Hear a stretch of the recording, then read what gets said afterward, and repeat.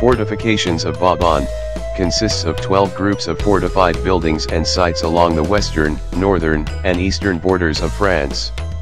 They represent the finest examples of the work of Sébastien Le Prestre de Vauban, a military engineer of King Louis XIV.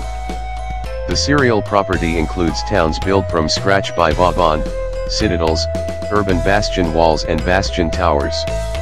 There are also mountain forts, sea forts, a mountain battery and 2 mountain communication structures. This property is inscribed as bearing witness to the peak of classic fortifications, typical of Western military architecture.